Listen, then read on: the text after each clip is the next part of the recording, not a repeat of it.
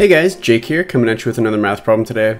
I wanted to show you some examples of exponential growth and decay bacteria problems. So I wanted to show you this example here.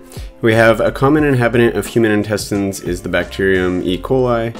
A cell of this bacterium in a nutrient broth medium divides into 2 cells every 20 minutes. The initial population of a culture is 60 cells.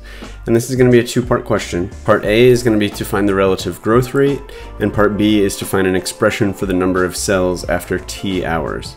And actually, this is kind of an interesting one because, well, there's a couple different ways we could do part A, but honestly, I think the easiest way to do part A would be to actually do part B first, and then we could get part A from there. So a lot of times with these, exponential growth and decay problems, finding the expression which represents the number of cells or the population or the, account balance in a bank account or, whatever the problem's representing, usually finding an expression that tells you the number or the amount of that exponential growth or decay number after a certain amount of time, that expression is going to be able to be used to basically describe other pieces of the scenario that's being described.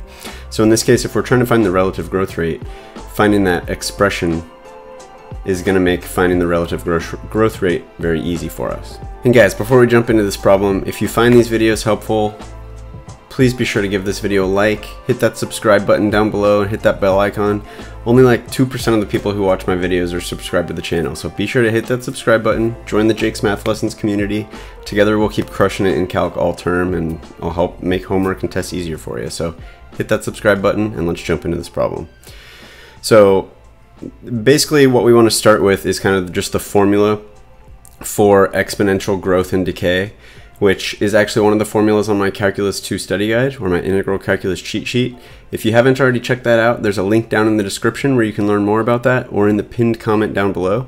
But the expression that we're going to be kind of basing this off, or the formula that's on my study guide about this, is basically the kind of general form when we have exponential growth or decay, when it's continuous essentially, is we have y equals y sub 0 times e to the k times t. So basically in this expression, or actually I guess we should probably say y of t, so that it explicitly shows that this is a function of time, basically. In this formula, we have y sub 0 here, which is whatever our initial starting number is. So in this case, we know that the initial population of our culture is 60 cells. So in this case, y sub 0 is going to be 60, and that's just given. E is always going to be E. That's a known constant. It's like 2.7. K is our relative growth rate. So this K represents, it could be the relative growth or the relative decay rate, depending on if the problem is a growth or a decay problem. In this case, obviously our population is growing, so that K represents the relative growth rate. And then T is the time that we're trying to figure out the population of the cells at. So what we can kind of do, since what we want to do is use this formula to come up with an expression for the population of cells, obviously we already know y sub 0. Once we figure out K, that K is going to tell us exactly the answer to part A, the relative growth rate, because K just simply represents the relative growth rate. So in order to basically figure out what that K should be in this formula, what we want to do is use another point that we know basically lies on this this function, or another piece of data that tells us how many cells are in this culture at a certain time. Well, if we know that each cell is going to divide into 2 cells every 20 minutes, we can kind of figure out how many cells there are after 20 minutes or 40 minutes or an hour. Since our expression is meant to represent the number of cells after T hours, I would say probably figuring out how many cells we have at when T is 1, so after 1 hour, is probably going to be the easiest option for us. So if we start with 60 cells and it doubles every 20 minutes, what we want to do is figure out how many cells there are after an hour. So basically we could just kind of keep track. Basically when at time 0 minutes after we start measuring, we obviously have 60 cells. 20 minutes later, so basically a third of an hour later, we're going to double that. So 60 times 2 would be 120. After 2/3 of an hour, which is 40 minutes, we would just double this. So that'll give us 240. And then at an hour, we're going to just double that to get 480. So basically when T is 1, we should have 480 cells.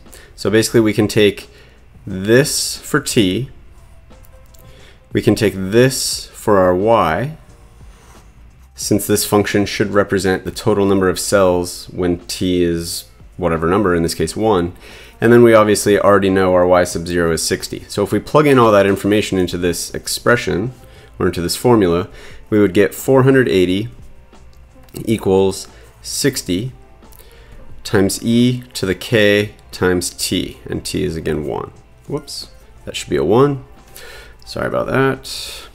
So now we have this formula, or this function, and we've basically plugged in all the pieces except for one piece, which is k, which, like I said, is the thing we're trying to solve for. So obviously we don't know that to plug it in. So now all we have to do is solve this equation for k. So dividing both sides by 60 would cancel the 60 on the right side and would leave us with 8 over here. And then k times 1 is just k. So then if we want to get the k all by itself, we could just take the natural log of both sides. And that just gives us k equals natural log of 8. So if k is natural log of 8, we could basically put that back into our original expression, giving us y of t equals 60 times e to the natural log of 8 times t. So this would be an expression that would tell us the exact number of cells after t hours. So this is our solution to part B. Now to figure out our solution to part A, like I said, basically this number right here, what we got for k, that's going to be our relative growth rate. So what we want to do is figure out an approximation for what natural log of 8 is. And if you plug natural log of 8 into a calculator, you would just get this, 2.079, and you could keep going further, but basically that tells us our relative growth rate would be 2.079, let's say. But if we wanted that as a percentage, we would just move the decimal over 2 places. So that would give us 207.9% would be our relative growth rate. Or I guess I should say 207.9% per hour, basically. And that would be the solution to part A. So again, if you found this video helpful, please be sure to hit that thumbs up button down below, give the video a like. Like I said, be sure to hit that subscribe button, join the Jake's Math Lessons community, and be sure to keep checking back for my next videos, and together we'll keep crushing it all term and getting you good grades in Calc. Thanks, and see you next time.